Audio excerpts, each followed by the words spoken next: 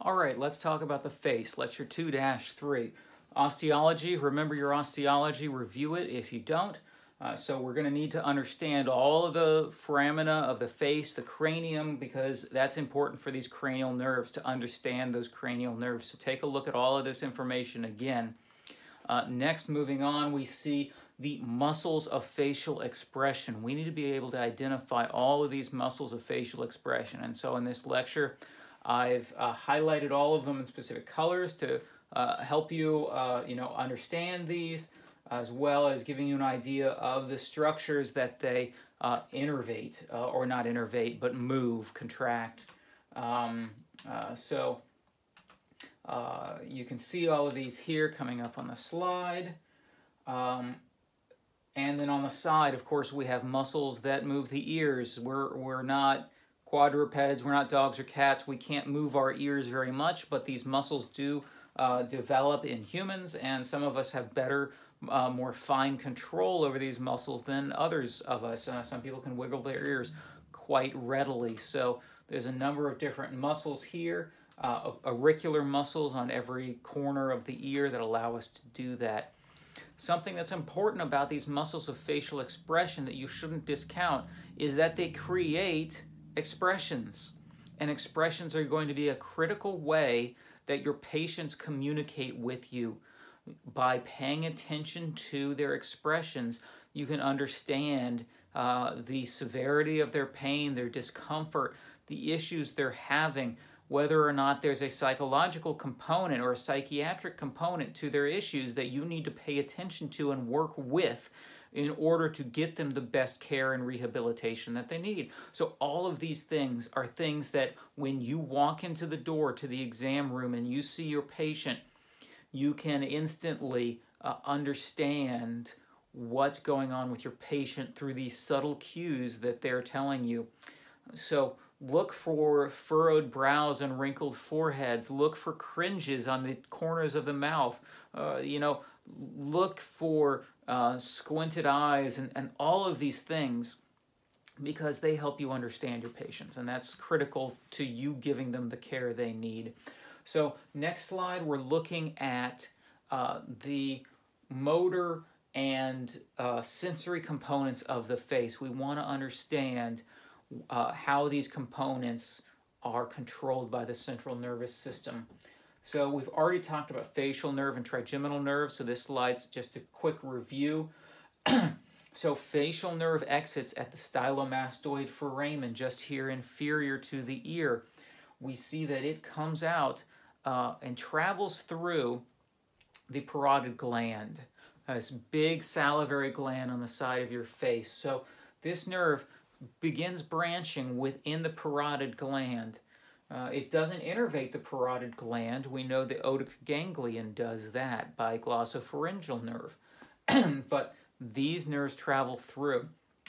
And so in these slides you can see how that the facial nerve branches into the parotid plexus and ultimately branches across the entire face. A temporal branch, a zygomatic branch, a buccal, a marginomandibular, and a cervical branch, all innervating. Of course, I forgot the posterior auricular nerve traveling up and supplying the posterior occipital muscle belly, as well as the muscles of the ear. So we're going to see these nerves in dissection, and also these nerves can be impinged, damaged, impaired at different locations, including the stylomastoid foramen, or by strokes, embolisms that affect the muscles of the facial nerve. So we'll get into that. A quick way to remember these structures is to take your opposite hand, hold it over your head, and place it on your face. And you've got a temporal, a zygomatic, a buccal, marginomandibular, and a cervical. And then your arm is the posterior auricular branch. So that's basically the branching pattern that we see there. Now let's talk about dermatomes and the arborizations of the portions of trigeminal nerve in the face. So of course we have the ophthalmic maxillary and mandibular divisions. First, looking at V1, of course, it branches a whole lot inside the orbit. The branches that extend out into the forehead are located here and onto the region of the nasal prominence, the nose. We have supraorbital and supratrochlear that we've talked about, supratrochlear, supraorbital, and then the infratrochlear coming out across onto the nose. So those are supplying that dermatome. Of course, there are other nerves, the lacrimal nerve and the nasal nerve that are branching, nasociliary branches that are supplying in the orbit, but we're just talking about the external dermatome right here. Next, going to V2, we have the infraorbital nerve coming out of the infraorbital foramen. We also have branches of zygomatic nerve, the zygomaticofacial nerve and the zygomaticotemporal nerve that supply the face and the region of the temple. So those will branch from the zygomatic nerve of V2.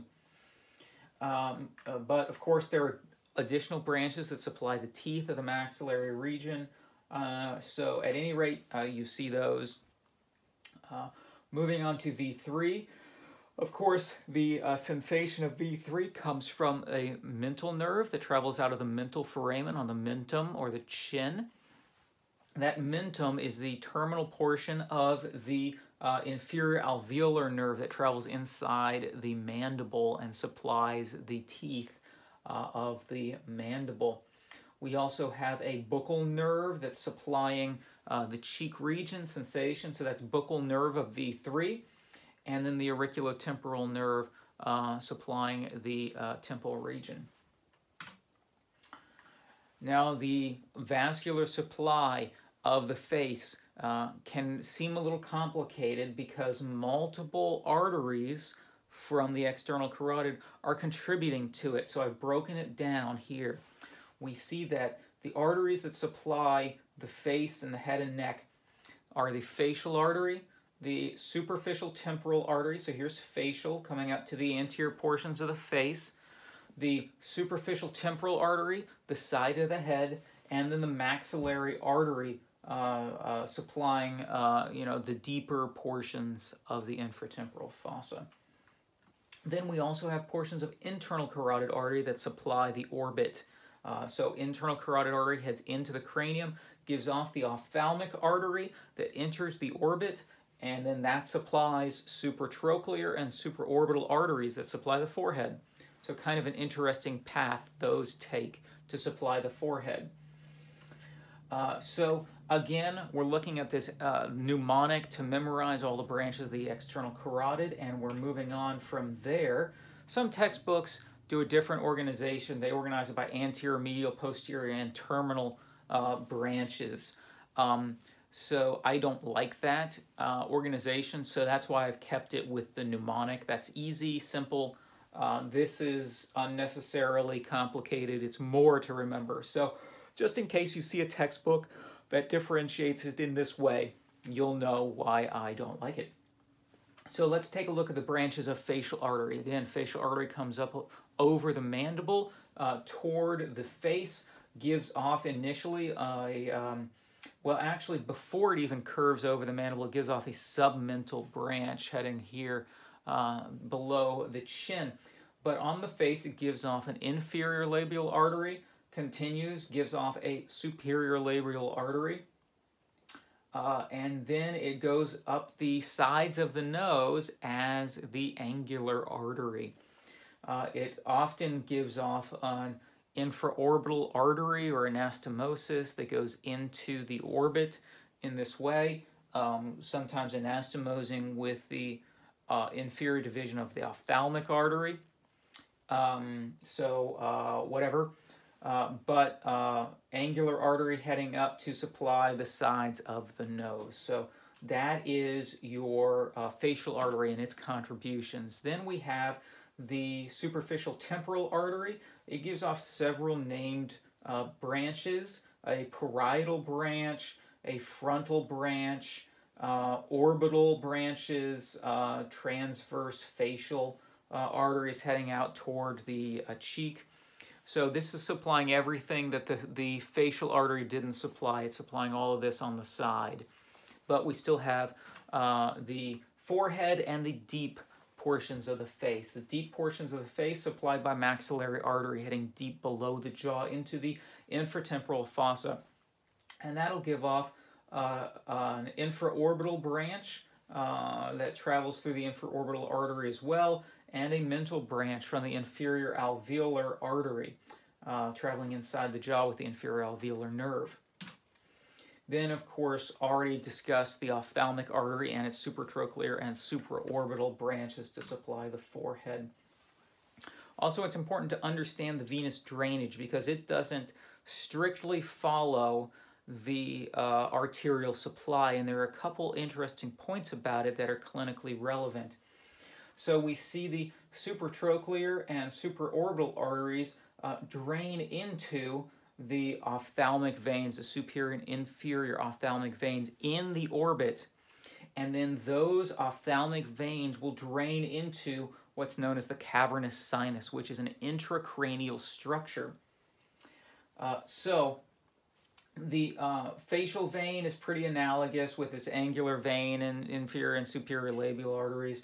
That's all well and good. Maxillary vein is pretty similar, although it varies quite a bit.